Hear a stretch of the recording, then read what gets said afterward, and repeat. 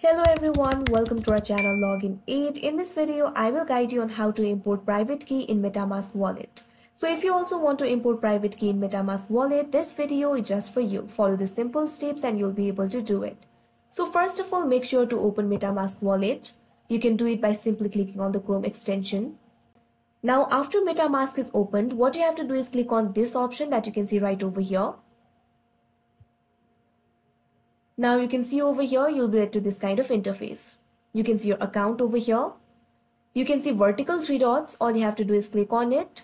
Now this kind of pop-up will appear. You can see several options over here. At first, you'll be able to see the option for account details. All you have to do is click on it.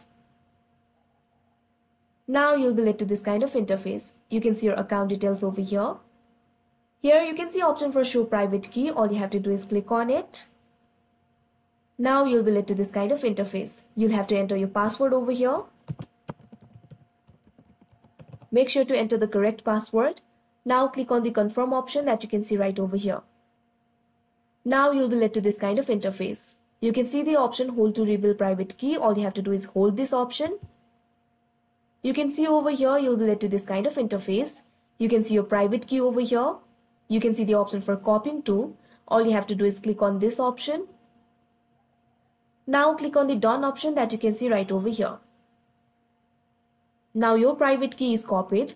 Now what you have to do is click on this option again. Now click on the option add account or hardware wallet. This kind of options will appear. At second, you'll be able to see the option for import account. All you have to do is click on it.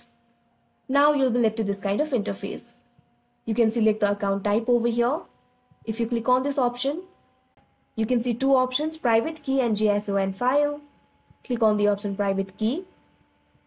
Now you can see enter your private key string here. All you have to do is click on this box. Now paste the private key that we had copied earlier. Simply press Ctrl V, or you can also right click on your mouse and click on the paste option. Now after that, here you'll be able to see the option for import. All you have to do is click on it.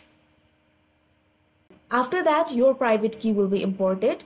You can see over here if your account is duplicate, you'll not be able to import. Otherwise, you'll be able to import the private key over here. So that is how you import private key in MetaMask wallet. I hope you found this video helpful. Thank you for watching. Make sure to like, share and subscribe to our channel.